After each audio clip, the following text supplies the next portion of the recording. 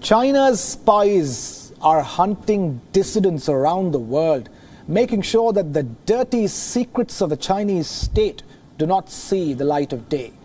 Our next report tells you more about Operation Fox Hunt, the latest global security threat that has come out of China.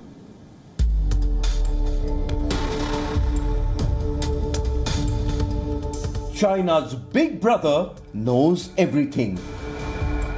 What people say, what they write, and what they do every day.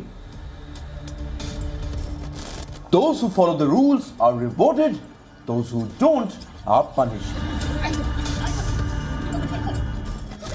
Sometimes these dissenters manage to escape.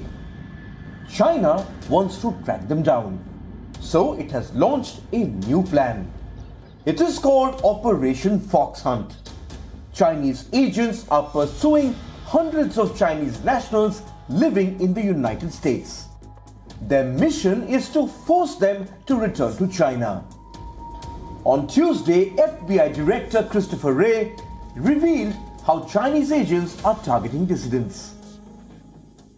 Fox Hunt is a sweeping bid by General Secretary Xi to target Chinese nationals whom he sees as threats and who live outside of China, across the world. We're talking about political rivals, dissidents, and critics seeking to expose China's extensive human rights violations.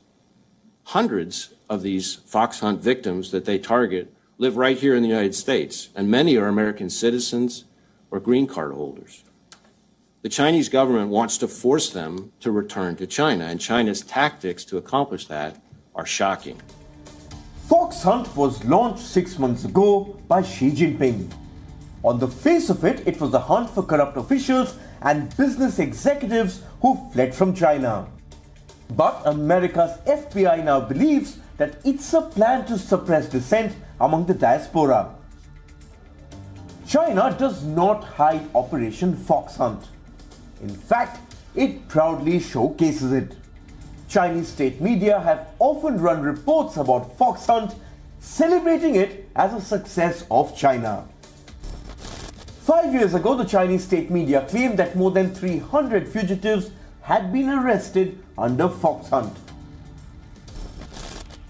In 2017, that number shot up to well beyond 3,000. One of the most high-profile targets of Operation Fox Hunt was Meng Hongwei, the former president of the Interpol, a man who was brought back from France to China, put behind bars and charged with corruption. Now he's in jail. It's a 13-year sentence. Meng Hongwei was China's pride, the first Chinese national to lead the Interpol, an appointment that certainly had Xi Jinping's approval. But then they fell apart. A report from 2018 highlights what could have gone wrong between Xi Jinping and Meng Hongwei. China wanted the Interpol to pursue Dolkun Issa and Uyghur activists. It's believed that Meng's failure to pursue the Chinese warrant made Xi Jinping angry.